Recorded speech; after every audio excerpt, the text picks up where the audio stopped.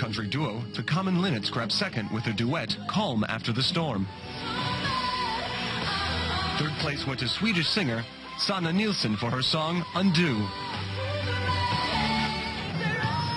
German band Elaiza came in a disappointing 18th place with their pop song Is It Right?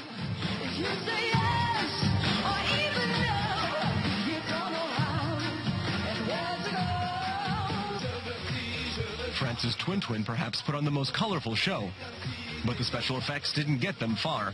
They came in last place.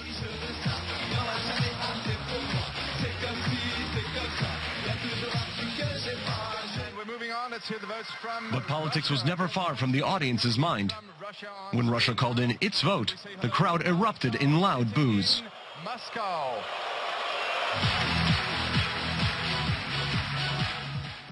Right, we're out of time on this edition of The Journal. See you again next time. Thanks for watching. Bye-bye.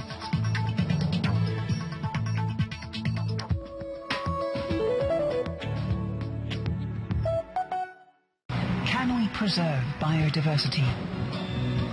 He said that the coral grows 1 to 2 centimeters in the last 5 months, so we are quite happy. Global Ideas presents answers from all over the world. Traditional knowledge. This is Cedrillo. If you use it to make a tea, it'll help ease pain. Projects. I live on the coast. I feel it's my duty to protect the area, and that's why I bring my students here, so that they learn to love nature at an early age. Visions. Our strategy is based on the traditional lifestyle of the people as a way of preserving the environment for future generations. Global Ideas on Facebook, Twitter, and DW.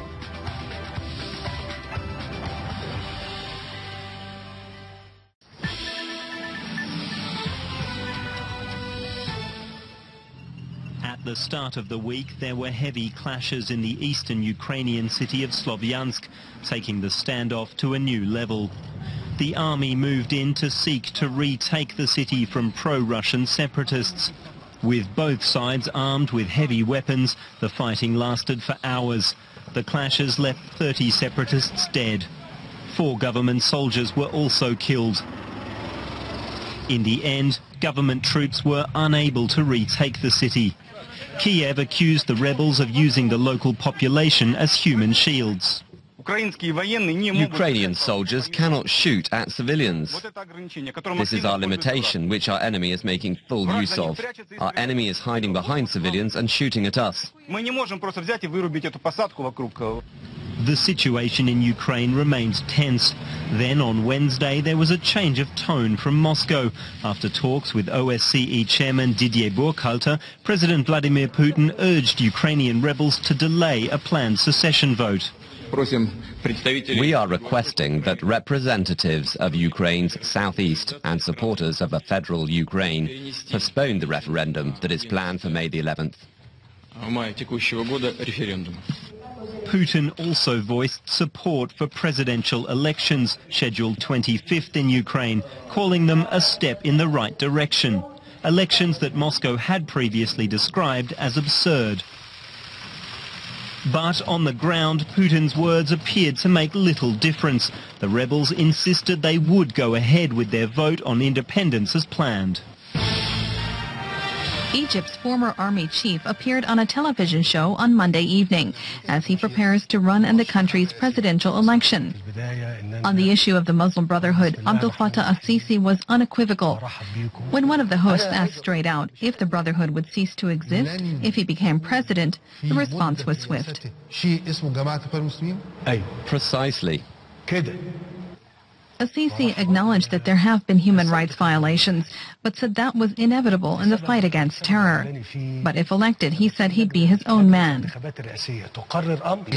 Will the military rule under my presidency? Definitely not. Many Egyptians hope that Al-Sisi will bring stability to their country. The elections are in just over 2 weeks' time, and there's little doubt about who will win. The German art collector who secretly hoarded a priceless collection of Nazi-looted paintings died suddenly this week. Cornelius Gurlitt was 81 years old. Gurlitt was a shy and reclusive man, catapulted into the spotlight by a tax investigation. When authorities raided his Munich flat, they made a discovery that shook the art world. More than 1,400 paintings were found, including masterpieces that had been lost for decades. Cornelius Gurlitt inherited the collection from his father, Hildebrand Gurlitt, an art dealer for Adolf Hitler. Many of the pictures were thought to have been looted by the Nazis. Authorities confiscated them and launched an investigation. Last month, Gurlitt agreed to hand back works if it could be proven they were stolen. In his will, he bequeathed the entire collection to an art museum in Bern, Switzerland.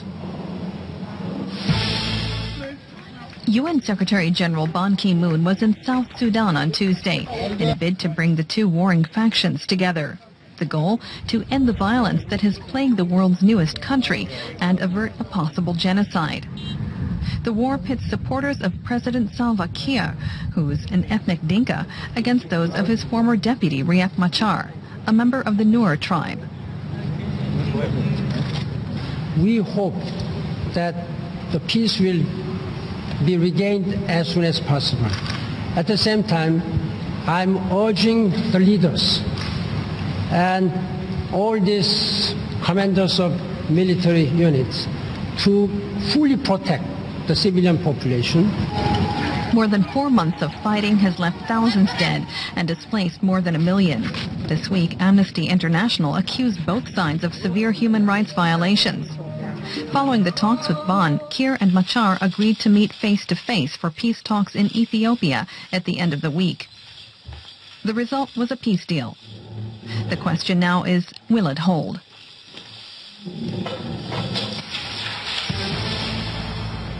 Thailand's Prime Minister Yingluck Shinawatra was forced to step down on Wednesday, throwing the country into further political upheaval. In a ruling broadcast live to the nation, the Constitutional Court ordered Yingluck and 9 of her ministers out of office on charges of abuse of power. She denied all wrongdoing. We held true to the principles of honesty in running the country and never acted corruptly as we were accused. The former Commerce Minister Niwat Tamrong Boomsongpaisan was appointed caretaker Prime Minister. Yingluck's opponents celebrated the ruling as an initial victory, but protests are continuing, with demonstrators demanding the complete removal of the government and fundamental reforms before any new elections are held. Yingluck's support base is mainly in the poorer north and east of Thailand. Her supporters are also taking to the streets, stoking fears of further violence between the rival factions.